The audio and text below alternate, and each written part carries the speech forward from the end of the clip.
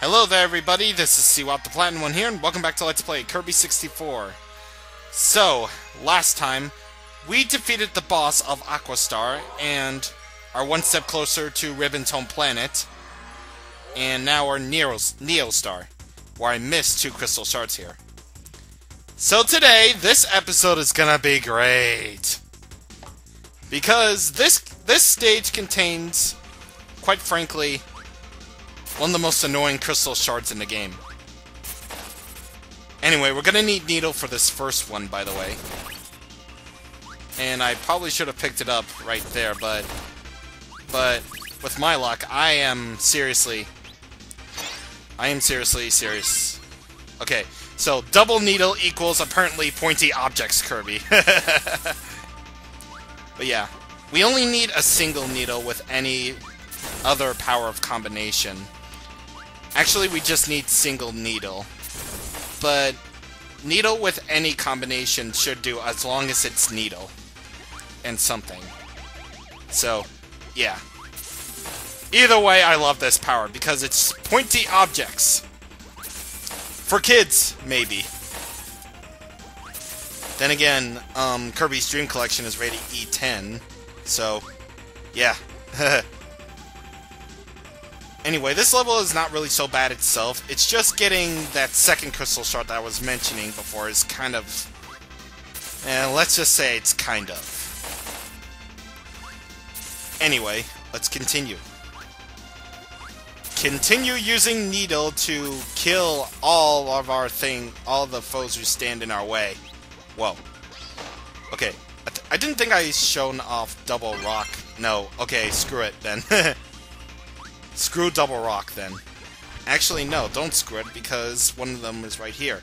Oh, jeez. At least I got another chance. What the hell?!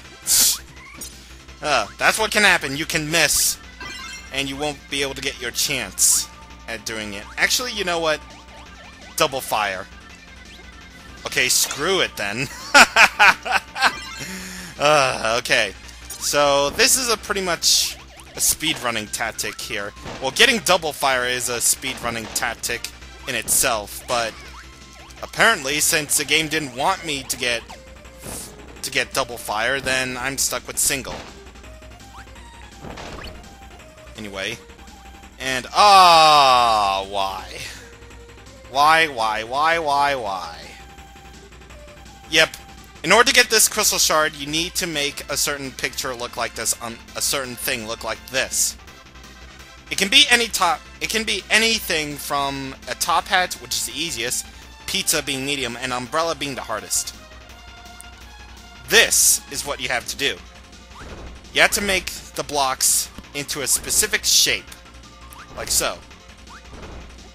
Getting them can take you a while. I am dead serious. It can seriously take you a while.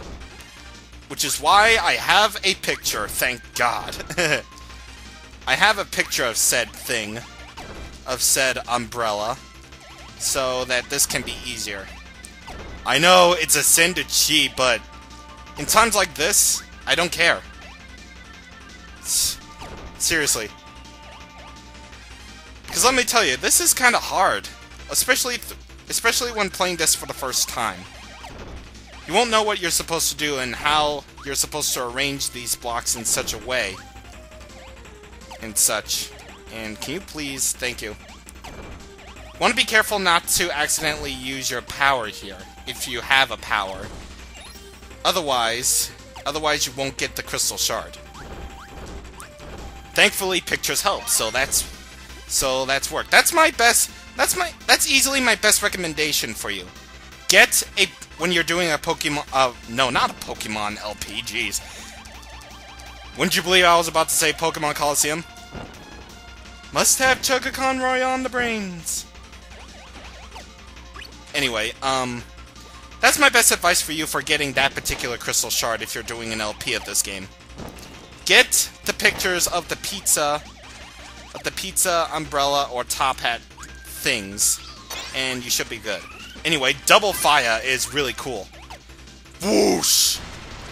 Oh yeah. Feels freaking overpowered, doesn't it? That's because it isn't, but It is, without a doubt, the single greatest method of speedrunning ever. Ah! Yeah. Anyway, if you go by the star right here and drop down, you'll get another Crystal Shard, so... yeah. Anyway, that really wasn't as bad, the whole puzzle thing with the Crystal Shard thing. It was pretty cool. But ow. There I go, getting hit again. And I think this is the end, actually. So my torture is over. Yay! So let's go up here, and I got the 1-up! Hooray! Anyway, for this stage we need ice for stage 4-4. So I'm gonna go back here, of course, and I'm gonna get ice. So I'll be right back. Single ice, hooray! So let's go and try again. Not really, because apparently that works for whatever reason. And let's go here, where this is without a doubt the best looking part of the game. Yeah! Didn't think you'd see this in Neostar, didn't ya? You thought it was all jungle-based and stuff. Well, it's wrong. It's actually a mountain-based level. A mountain-based world, actually. And stuff. And I will admit, this is really cool. This is actually pretty good looking on the N... Ow! This is pretty good looking on the N64. Yeah. But, I'm sorry to anyone who disappoints me, but I think Flame Core in Sonic 06 looks the best. I'm sorry, but the graphics in that game aren't as bad as anyone thinks. I mean, this level does have an essence of Flame Core in it, but yeah. But yeah, it just has an essence of Flame Core. Ugh. Anyway, you want to get these, what am I trying to say? Those Firebirds will give you fire, essentially, so, yeah. They give you fire, I suppose. And, oh yeah, that's what I'm talking about, using ice in a fireplace. And again, just like in Stage 4-2, you want to hang on to your power to get the Crystal Shards. You want to hold on to your power until a certain point. So, yeah. And contrary to what you may think, no, that enemy does not give you the volcano ability right away. I believe that just gives you rock or something. Anyway, King DDD is going to help us out, so let's take advantage of this and destroy that bad guy. Completely obliterate him, I say. Tally-ho! And I do believe for one of the Crystal Shards you have to break the top of those things, and whoa! Whoa. Yeah. Anyway, jumping with King DDD can get kind of get tricky here, because you'll want to have precise platforming, basically. So it can get kind of hard, but in all honesty, it's not really that bad once you know what to do. Once you know what to do, yeah, that's an excuse I never thought I'd utter. Once you know what to do, it's not that bad. Then again, that's what everyone uses. Anyway, let's break this. And you want to break the top of that thing in order to get the Crystal Shard that's there. Ow. Of course. Of course I get hit by that thing. And let's see. Boop! Oh. Unfortunately, you can't double jump with DDD. That's the thing. You can't double jump or fly with King DDD, according to Pop...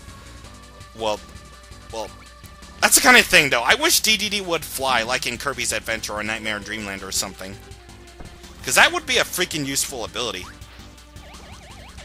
It just is. Yeah. And whoa. Oh, jeez. Yep, holding on to your power can get kind of tricky here, especially in this section, where we can do 3D! Look at us, people! Look at us! No, dead serious. This level looks really cool. Or looks really warm. I'm not as good as making bad puns as he is, okay? This is all I got. When you're in the platform game, you're fresh out of material. I don't know, maybe that's just me or not, but I'm not really good with platformer games with LPs as much as I am. I don't know. Then again, Zelda is technically a platformer in itself. I don't know. I don't know. Parts of it are platformers, but who knows? Who knows? When I do my next Zelda LP, maybe I'll have some more material. So yeah, this level has actually been pretty easy on me with holding on to my power, with holding on to ice. It's ooh, ow. If that thing can stop doing that for a second, that would be really wonderful. But of course it can't. The game can't give me a break. Anyway, we're gonna need ice in order to get this power, or not the power, in order to get that Crystal Shard. Jeez. Yeah. Now here's where the level can get kinda sorta tricky. Because, if we go past here...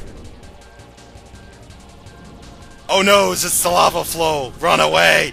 Run away! And get the candy while we're at it. The candy is most important, not the basic means of survival. Yeah, because I'm almost half of my health. Yeah. Then again, I want to be safe here. Let's get this popsicle, kill this guy, get the cake, kill the guy again. Ow. And get the candy again. Hooray! Now let's continue hoppeting, hoppity.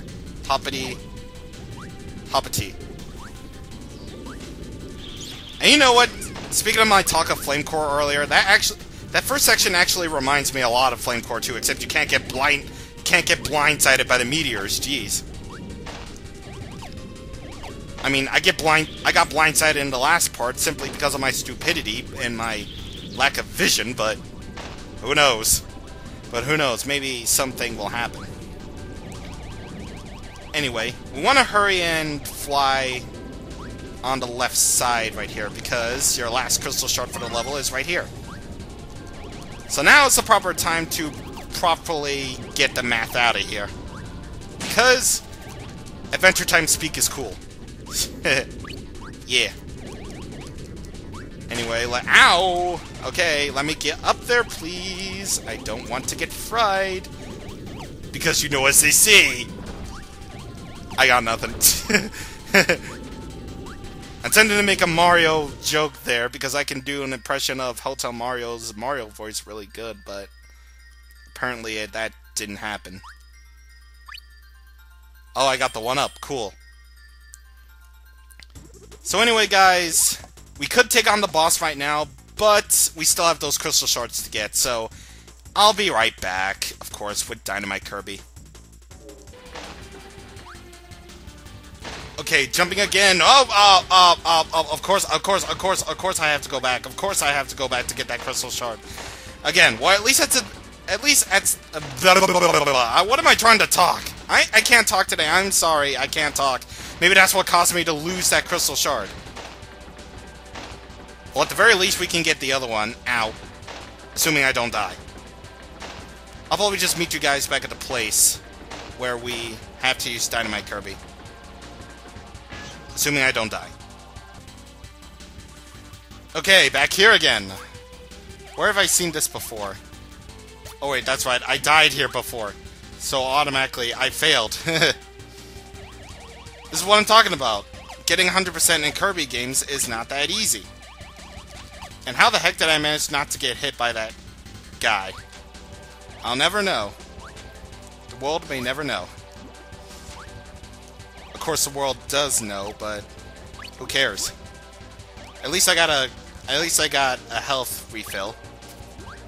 And whoa. Okay, good. Okay, good. I made it past the wart. Okay. Out. No.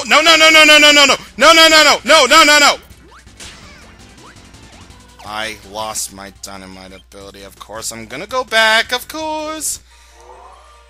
And I'm gonna get bomb and rock again, of course, and go be right back, guy. Oh, God, why?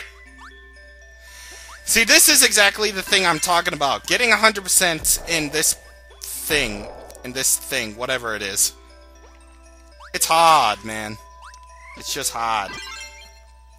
Okay, there we go. I'll just cut to eventually when I get it. See you in a moment.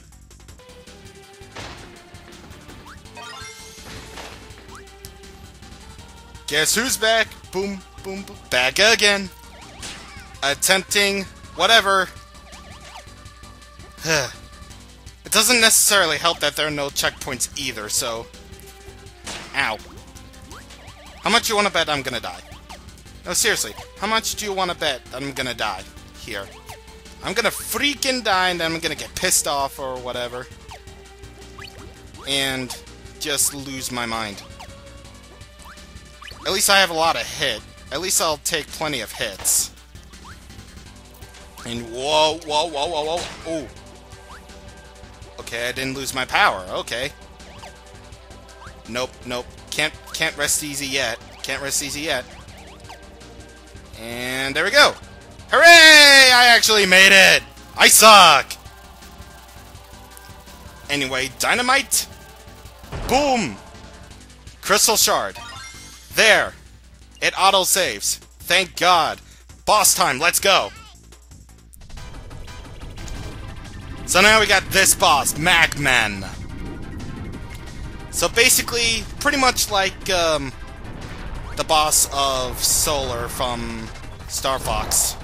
Pretty much you'll want to attack its arm hill thingies, or whatever they are. I don't know what they are. Then again, I don't know what anything is. So, me being the awesome Kirby fan that I am going to dodge those things. Okay. Okay.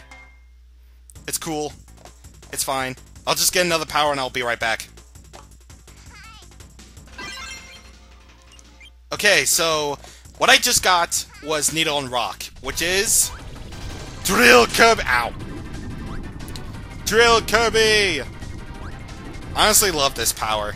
It's pretty cool. And unfortunately, though, that means propellers things for it to win. But you can shoot the drill too, so that's pretty good, I suppose.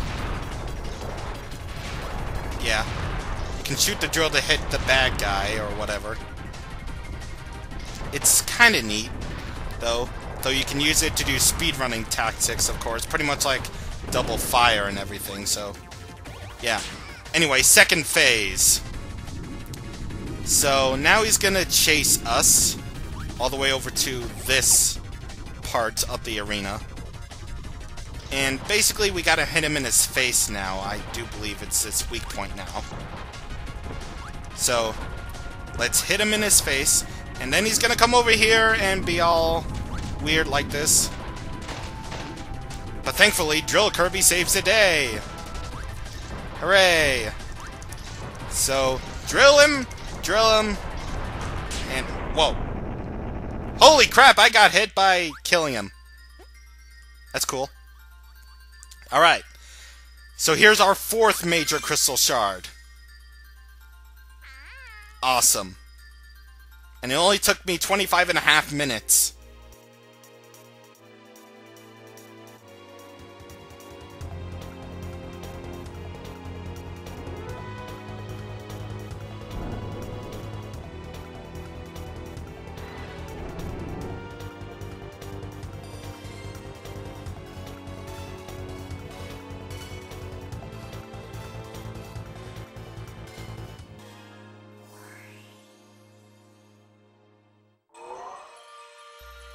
Well, that was kind of unexpected. So anyway, here we have the next world, which we'll be doing next time, Shiver Star. If you look at it really closely, you can see it's a sort of post-apocalyptic Earth. It's all covered in ice and everything. See, look at that. There's North America, South America, there's Africa, Asia, Europe, whatever. And I do believe there's Japan. Then again, it is Japan. So, next time on Let's Play Kirby 64, we're going to Shiver Star. So, see you guys on the next time. Thank you for watching, and goodbye.